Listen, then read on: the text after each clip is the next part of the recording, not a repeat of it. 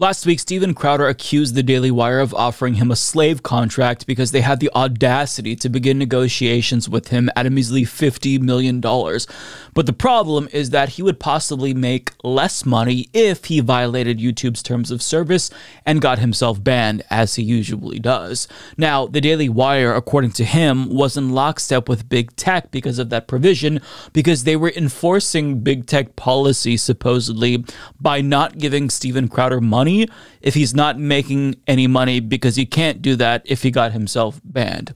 That, of course, led to the Daily Wire responding and defending themselves, which prompted Steven Crowder to then release a recorded conversation with co-CEO of the Daily Wire, Jeremy Boring, and also others like Candace Owens jumped in as well to defend her parent company.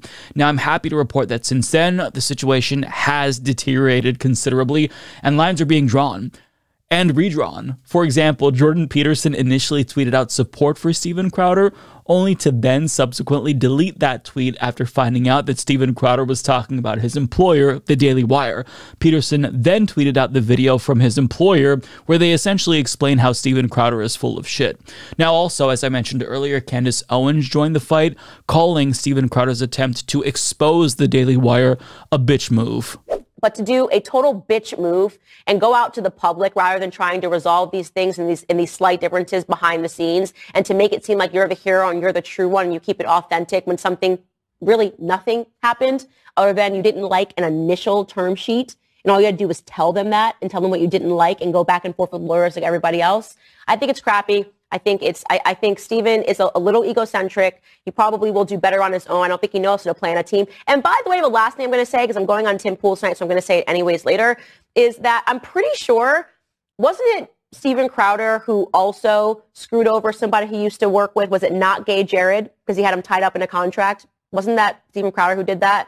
So is he supposed to be the moral high bar? Are we not supposed to call him out for that? Here's the thing. Steven, why don't you release Not Gay Jared from his NDA and allow him to talk about how he felt he was treated by you? Because I know that at the Blaze, everyone says that you're actually not that nice. You treat people poorly, but you bring in so much revenue that everybody just has to take it. So I don't like it. It stinks to high heaven. And I'm calling you out on that because I think it was crappy that you threw mud on me. Did it the first time via a tweet a long time ago. You're not doing it a second time. Total bitch move. Next. Now, later that night on Tim Pool's podcast, she arguably dragged him even harder, and I think she had him nailed. She exposed him for who he is. Not that she's not a grifter herself, but regardless, what she's saying about Steven Crowder is spot on. Well, LOL to anyone who thinks that Steven Crowder is not doing this to make money. Like, I mean, I just have to outwardly laugh. He's the person in a disguise. He's a wolf in sheep's clothing, right? He's like, I'm here because I care about all of you. That's why I'm recording my friend and doing this crappy thing where I literally could have just said, no, I don't like those terms, and then said to everybody, I'm starting my own outfit. Fair. You walk away all the time. You have I have walked away. You know, I had an offer from the Blaze. It didn't work for me. You know what I mean? I didn't need to piece apart the contract. I love those guys. I think Tyler is amazing. I mean, this is what I'm saying. People need to stop thinking that he is some knight in shining armor. He's not. He's not a knight in shining armor. And if you can't see that, watch this video because I think his acting is never more apparent. Even the titles, I didn't want to do this. Oh, really? Then why the hell did you record him? People, please use your common sense. It's not even because I work for Daily Wire. It is because he personally he's lying and he insulted me, and during his lying campaign, he's still lying. He even said something in this video where he's like, now they're sending out their... No. You took... If you're going to aim and you're going to hit somebody with shrapnel and it's going to be me, you better aim correctly because I don't like shit like this, okay? I have been quiet. I know Steven Crowder treats people like absolute trash. It's a known thing in the conservative movement. Ask anybody that works at the Blaze. Any person who's ever had a show on the Blaze, how Steven Crowder treats people. Yeah. So Candace Owens, as much of a grifter as she is herself, she has Steven Crowder dead to rights. And also during that same stream, they ended up discovering something that was very telling about Steven Crowder, which essentially confirms that this was nothing more than a huge grift. We can check this. Pulled upon who is. The domain for Stop Big Con was registered on 12/12/2022. Whois.com. Stop Big Con was registered on 12/12/2022. The internet sleuths are going to catch him. Crowder announces he left the Blaze and asked people to sign up for Mug Club on 12/15/2022. It was all the fact, like Listen, I love you, internet sleuths, because this is, of course, was going to happen, and this is the problem, is that Stephen has to realize people are smart, okay? People are smart. They're going to figure it out. Oh, so you happened to look up to register BigCon. Yeah, let's confirm that. What's Stop the BigCon. website? Yeah, I got it right Is here. it There you go. stopbigcon.com? Right now, we are 12/12/2022. So this was registered. Stop BigCon was registered before he announced he was leaving the Blaze. Is that what it was? Isn't that so weird? He announced he was leaving the Blaze on 12th. Now, we'll get to Crowder's appearance on Tim Pool's show, but on Monday, after Shapiro and Owens came back from their weekend breaks, they both reacted to the fallout that happened over the weekend, and it got even uglier. Candace Owens, for example, seemingly implied that she maybe has dirt on Steven Crowder, but she won't reveal what that is right now. Because I now am more aware of certain information, rather than being angry, I would like to implore my audience and everybody that isn't paying attention to the situation not to condemn him, but to pray for him. Sometimes people need a prayer. Sometimes people need a scripture. You know, Stephen purports to be a Christian, and I believe that he needs to lean into his faith. And I am certain that in the near future, more information will come out. I do not think it is my place to say more than that. Well, probably what I should say is I am unsure at this moment if it is my place to say more than that. You know, maybe if I feel in further defense, some things should be said, or maybe if I feel that the public has a right to understand certain circumstances. But at this moment, I think I would just like to carefully back out. Now, we'll hear Steven Crowder's response to Candace Owens in a moment, but first, I want to get to what Ben Shapiro had to say, because he shared a lot more than he did when he initially responded last week, and you can tell that he is visibly upset in this video that we're about to watch. Steven's not a moron. He apparently is just a bad person who tapes his friends and then releases the tapes for personal gain. I'm personally insulted by Steven's behavior here. I'm more insulted. It has nothing to do with me, because he hasn't actually said anything about me. It has to do with, you don't get to attack my best friend and suggest that my best friend is some sort of shill for big tech when we spend every day, literally every day in this business, attempting to fight big tech and to win. When we spend every day trying to bring good content to people who can't get it in a lot of other ways and build a business, who go out of our way to make offers to people for tens of millions of dollars so they can continue to promote, to provide the content that you want. Tens of millions of dollars to people like Steven Crowder. I don't see a lot of other people walking across the table to make this offer to Steven Crowder. The easiest thing to do in our particular industry is to attack your friends and make money off of that. You know, it makes me nauseous to be talking about this, honestly. It makes me sick to be talking about this. I'm sad for Steven that he feels the necessity to plan for months, apparently, to attack his friends, to try to grow an email list in the most cynical possible fashion, and tape his friends on the phone, and then release that public. Who does that? Who does that? Is that something you do? I mean, let me just ask you on a personal level. Have you ever done that? Have you ever taped your friends?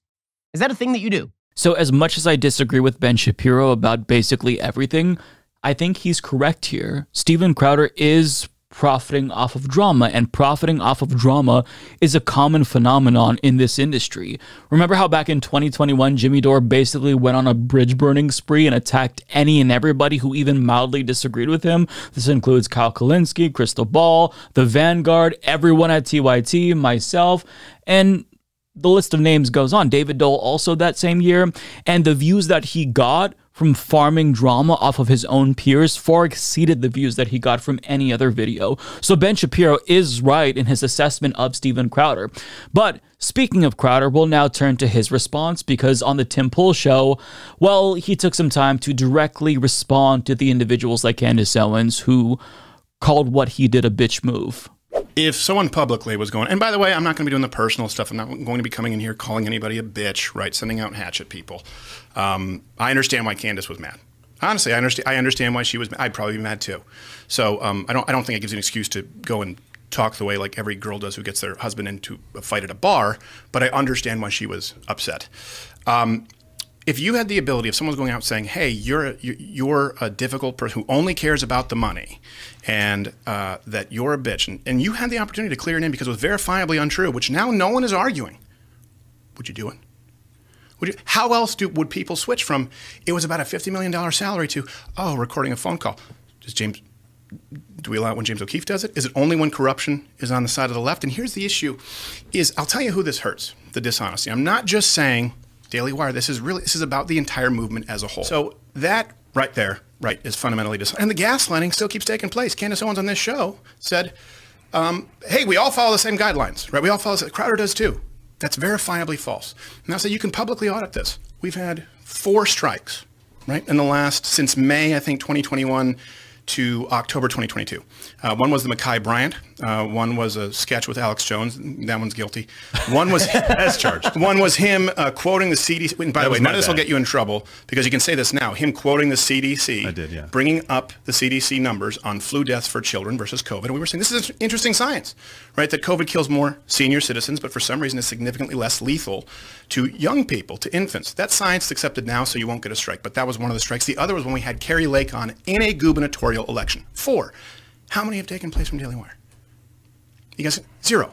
Now, here's the thing. I'm not saying it's a badge of honor. I'm not saying that it's a badge of honor to be suspended. If they came out and said, look, we demand, as Jeremy said in his 55-minute video, we demand that all of our creators follow these rules that YouTube and Facebook set through punitive practices in mandating of our creators to do so. And Crowder's a little bit more of a rebel. You know what? He's been banned for 4 times. And that's not the same kind of, that's not a problem. The problem is saying that we all follow the same rules because so that's all publicly verifiable.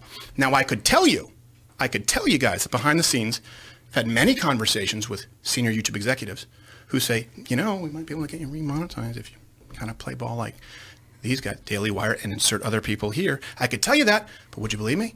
Would I have to provide receipts?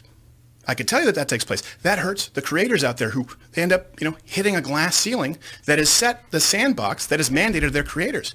I love how he makes it seem as if he's uniquely victimized by YouTube's algorithm when, first and foremost, he gets these strikes due to extremely racist content. And the fact that he was outraged that the Daily Wire was only paying him $50 million to do racism that isn't clever or funny, it's just lazy racism, is still astonishing to me. But he gets banned more so than other people because he frequently violates the TOS. Ben Shapiro and Candace Owens don't get banned even if ideologically they are aligned with Steven Crowder because they don't take it as far as Steven Crowder, and they still espouse the same bigotry. But the thing with Steven Crowder is that he goes further by using slurs, anti-gay slurs. He'll do reenactments, for example, of George Floyd being murdered by a cop. So he does these things, and he knows it's going to get him banned, but that's kind of the point. Because when you get banned, you can claim that you're being censored, and that's really lucrative because then, his viewers would want to pay for him or pay for memberships, pay for his mug club or whatever grift he's trying to promote at the moment. But another point that's really important is that a smaller channel, had they done what Steven Crowder has been doing, would not have nearly as much leeway as he does. But since he's a massive creator with millions of subscribers, he hasn't been permanently banned yet. But yet he still likes to portray himself as the victim when he gets a special pass because of how big he is. Anyone else with as many strikes as Crowder has would be gone from YouTube. But because he's so massive, he's still there, but yet he's the victim. And he makes it seem like the recorded phone call revealed something corrupt and uniquely scandalous because the Daily Wire's co-founder used the term slave labor, which is bad, right? But Steven, welcome to the right wing where workers don't have rights and exploitation is the name of the game. Steven Crowder has previously argued against the minimum wage. He's argued against unions, but now he's feigning concern for exploited laborers, and this is all about the entire movement and not just the money. I mean, the sanctimonious bullshit really is too much for me, and Candace Owens was absolutely right to point out that he's playing all of this up. He's using his previous career as an actor to further make this point. Now, one last video that I have to play is him talking tough when it comes to the Daily Wire. This was genuinely cringeworthy. What first needs to be done is people to mean what they say. And if you are taking money from conservatives out there under the guise that you are fighting big tech, start fighting big tech. Start with that. Okay. I don't know about and I know that when I say this, by the way, there are going to be 4 or 5 hatchet men coming from the Daily. I understand that, by the way. Have you seen anyone else in these videos? This is the first time Gerald's been here because I'm like, look, you handle the finances more than I do. It's me. It's 2-on-1, it's 3-on-1, it's 4-on-1. And gee golly, we thought we were friends. And you know what? I'm not going to call anyone a bitch. I mean what I said. Andrew Klavan's one of my all-time favorite people. I think Jordan Peterson is unbelievable. I'd go to the wall for that guy. I think Ben Shapiro is brilliant. Never met Candace Owens. Michael Knowles, my experience with him, I don't know him as well. I really like him. I like a lot of these people. Good singer. Is he a good singer? He played guitar too. Well, he has that voice. I mean, Andrew Klavan, he told me he had that voice since he was like 6. Where he was like, well, teacher, on parent-teacher appreciation day, I'll give you an apple. And this is how you talk. And it's genuine. It's genuine. Here's the thing. Keep doing it if that's what they want. I'm not going to, at a certain point, my tolerance will run out. So send 4, send 5. At a certain point, don't send anyone you expect back in one piece. Whoa, look out, everyone. We've got a tough guy coming through. Now, I found this entire kerfuffle thoroughly enjoyable and, more importantly, valuable. Because these are all incredibly odious characters motivated exclusively by money. Maybe Ben Shapiro believes the bullshit that he espouses, but overall, most of these individuals, especially Steven Crowder and Candace Owens, they don't actually care about anything but the grift itself. So when one of them threatens the other's grift, that's when things get ugly, because the gravy train is the only thing that these grifters are loyal to. So I say, let them fight, and I'll continue to enthusiastically watch as some of the most destructive propagandists in the country continue to tear each other down. Keep it coming.